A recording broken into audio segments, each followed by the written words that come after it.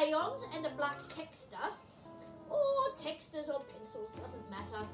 Some blue paint if you've got it. If not, doesn't matter, pencils is fine. Paint's just a little bit quicker. And a ruler.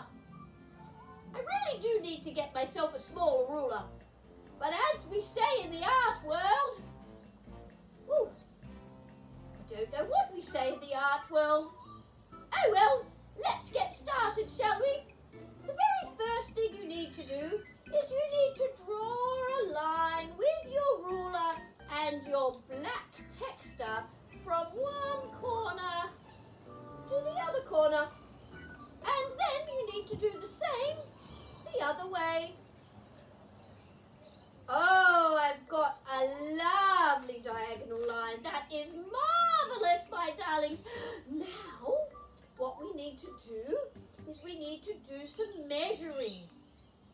And we need to divide the bottom line up into even spots. About 5. Let's see.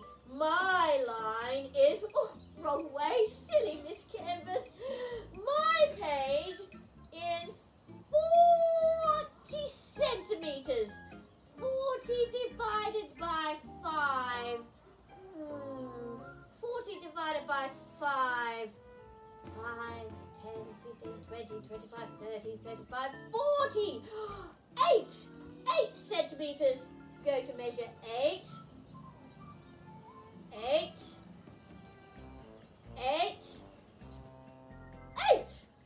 Along the bottom. And then I'm going to join those dots up with my centre mark. Here we go. 1.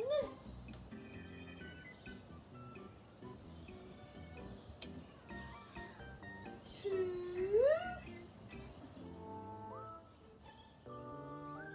Oh, where is my dot gone? Oh, there it is. Silly dot, it was missing. 3. 4 lines to make 5 sections. There we go. Marvellous. Look at that. Now I need to rule some lines this way, horizontally.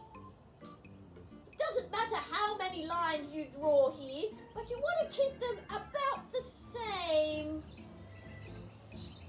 distance apart. Going to draw them across here. Oh, looks fantastic. Oh, I can really see it's taking shape now. Goodness me, look at that. Now I need to do some colouring with my black texter. And I'm going to colour every second square to make a checkerboard pattern. Are you ready? Let's go. Colour in this one, then miss one. Colour in the next one, then miss one, and colour in the next one. Marvellous! On the next row, I need to colour the ones that are alternate. Are you ready? That means I'll colour this one.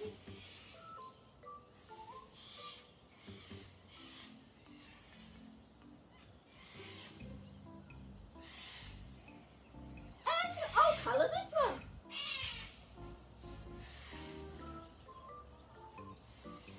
Stay in the lines. No white spaces. Oh, marvellous. And I have to go all the way to the bottom.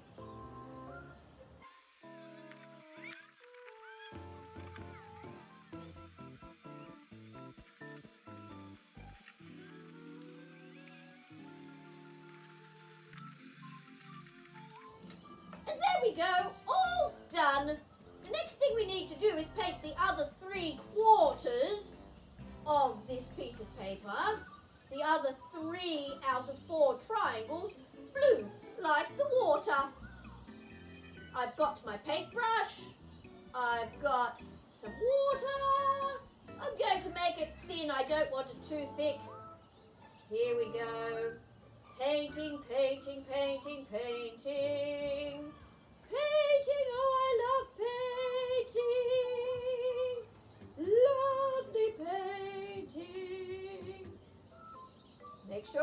right to the very edges. But try not to get it on the black.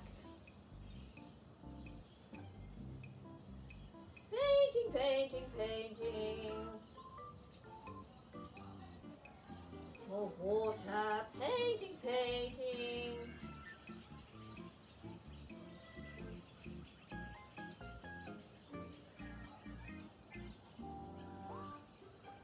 Painting, painting.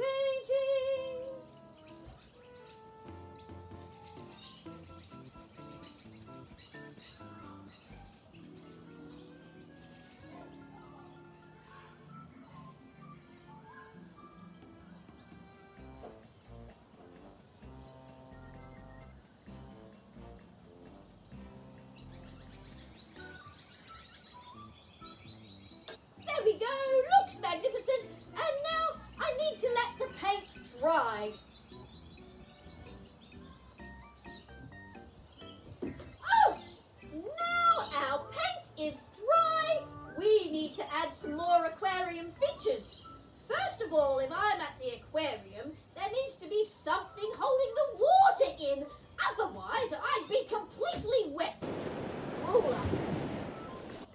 This time, I'm going to rule a line from my black squares to the diagonal line.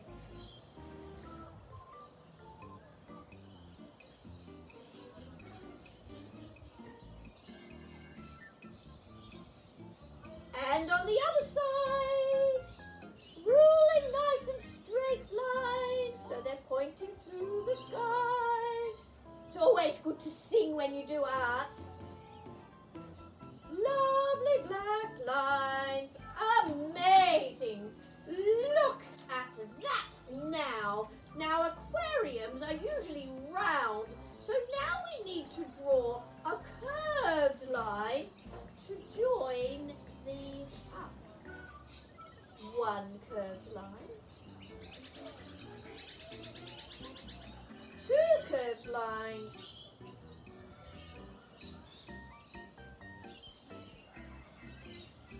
Three curved lines. Ooh, and this last one gets a bit tricky, but that's okay. It can go up and off the page and come back again. Looks amazing now. Just a couple of things. We want to make this line a little bit thicker, so I'm just going to make it without my ruler. I'm going to draw over that line just next to it, so it gets a little bit thicker there. You can use your ruler if you want.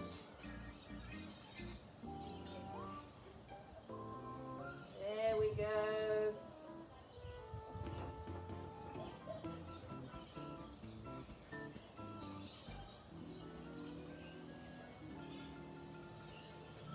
Magical!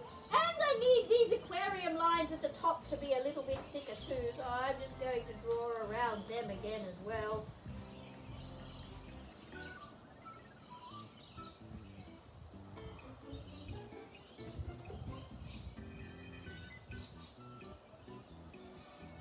And this one.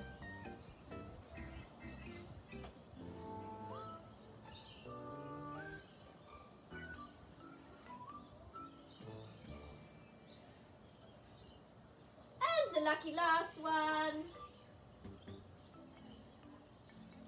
Magical! Now I need to add fish. But before I add fish to my aquarium, I'm going to add some plants. And I'm going to add some plants in my crayons along here. Bit of grass, just green squiggles. Some bigger than the other ones, all the way along. They're much bigger and taller when they're close to you. And as you get further and further towards the center, they're going to get smaller and smaller.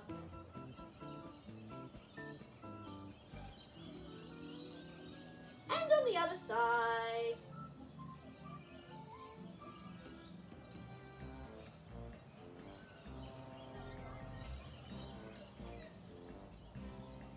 of seaweed here, bit of seaweed here, bit of seaweed there. There's nothing like seaweed everywhere. Seaweed, the seaweed, the seaweed. Oh dear, I hope not. That would be very embarrassing. Oh dear, maybe I shouldn't sing while I'm doing art quite so much.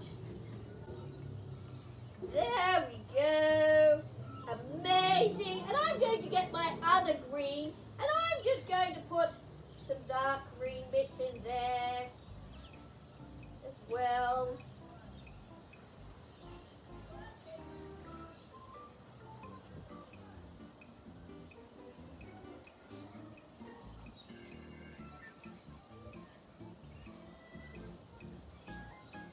There we go, a bit of highlights we call them in the art world, highlights. Some highlights here and some highlights there along my green seaweed.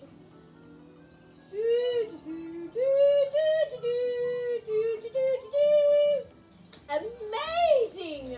Look at that! Unbelievable! You are an amazing artist!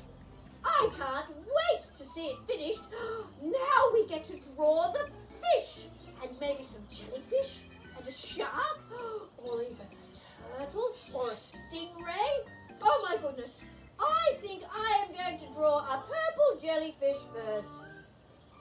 Here we go, purple jellyfish.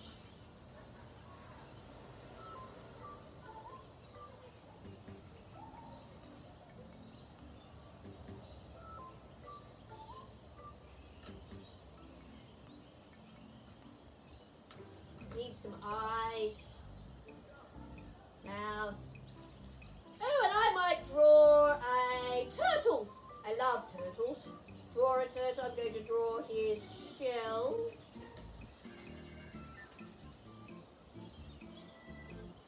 There we go.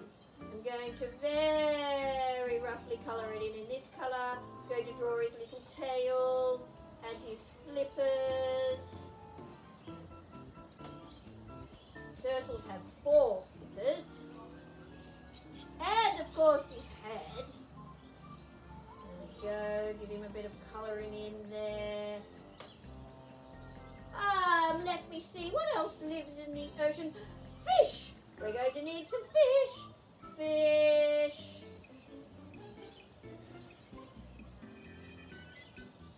Fish, fish, fish, fish. Fish are beautifully coloured with beautiful tails.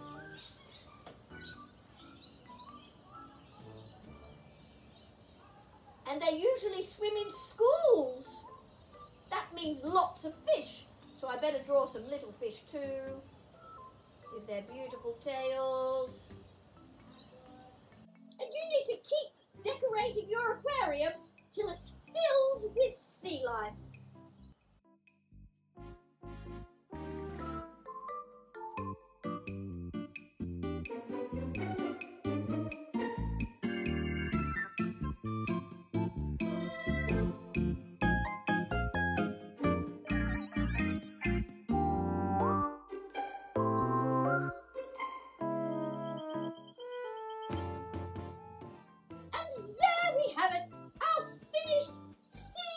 Aquarium perspective artwork.